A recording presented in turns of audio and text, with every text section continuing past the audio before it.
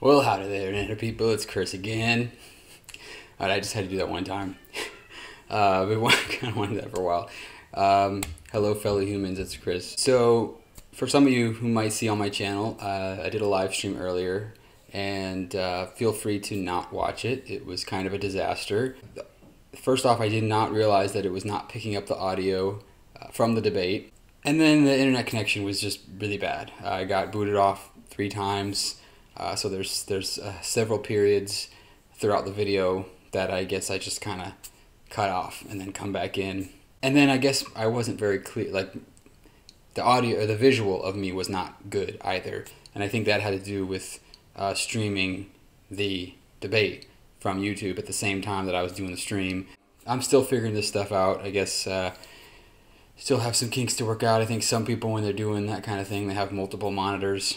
So it's alright, we're figuring it out, but I figured since I already had everything set up anyway, may as well just do a quick video kind of following up with everything. The main thing about the debate was really that I just was interested in the mic situation, since they were apparently going to be silencing people's mics when the other person was talking.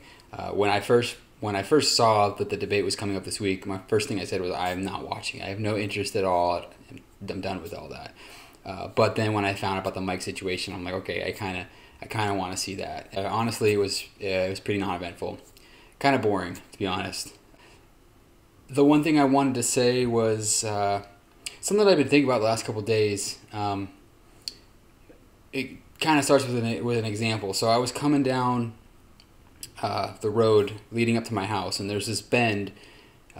Comes around, it's kind of a blind spot in a way, and people are coming 50 miles an hour, and it approaches a shopping center from one direction. So whenever I'm coming that way, northbound towards the main road, I almost always get cut off by somebody coming out of the parking lot because they can't see you coming around the bend.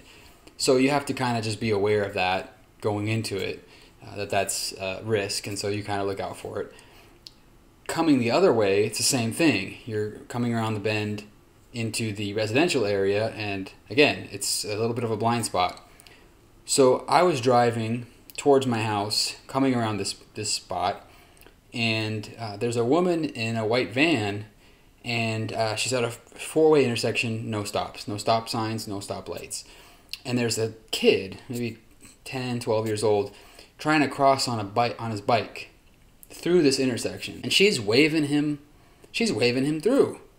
And I'm at a point where I actually was not able to stop. I was just behind her, basically in her blind spot, and the kid was still all the way on the other side of the road. So there's no issues with me almost hitting him or anything, but I just drove through. But she's waving him on with cars coming behind me at 50 miles an hour who can't see the kid. And when the kid goes to cross the street, he's not going to be able to see all the cars because he's blocked by the van.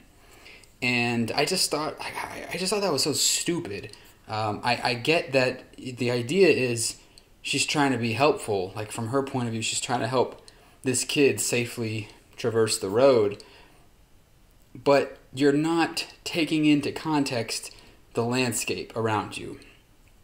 And I thought that there was something there. I thought there was some kind of symbolism or message under there, and the thing that I just kept coming back to is just the idea of knowing the whole story, knowing the full context of whatever situation you're in before making a judgment, a judgment call for what you think is the best course of action. From her purview, her stopping basically helps to ensure that this kid is going to make it across this busy street safely. However, you take into account the fact that the cars from behind are not going to see him, and he's not going to be able to see the cars because your car is blocking part of the view. I think there's probably a lesson to be learned in there somewhere. So this is something I was thinking about. No political agenda there or anything like that. It's just something I was thinking about. So I think it's important to remember to keep in mind that when you think you might be doing a good deed, There might be more to the story that might change the proper course of action. So that's all I was thinking about. Hopefully the next live stream will go better. I'm still learning. We're working everything out. I really appreciate just the support and people who just like to kind of humor me in this endeavor. It's definitely been fun.